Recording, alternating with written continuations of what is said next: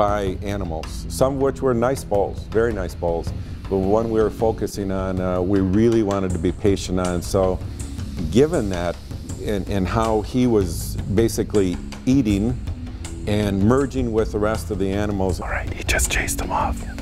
And frankly, chasing out the other bulls, because this is his kingdom. He was the kingpin, so to speak.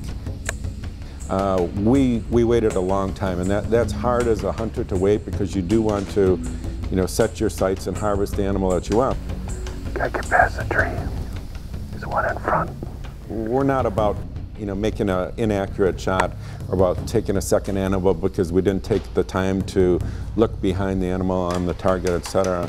So we waited, but when it was time, and after, I would say, 10, 12 different setups on the shooting sticks, we finally got to within 140 yards of the animal.